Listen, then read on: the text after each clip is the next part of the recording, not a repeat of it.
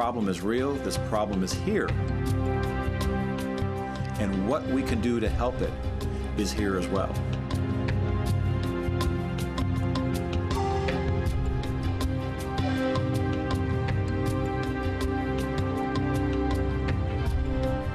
Poverty is a hidden thing in most of America, especially here in our suburban areas.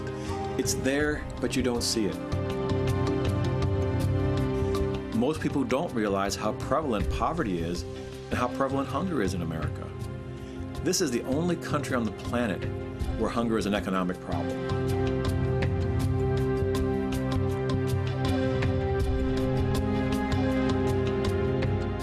This is where families come for help. This is the first place families go when they need food, when they can't pay that electric bill, when they need shoes for their child.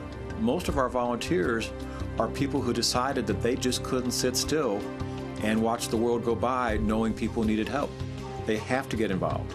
If we're not here, their lives are going to suffer.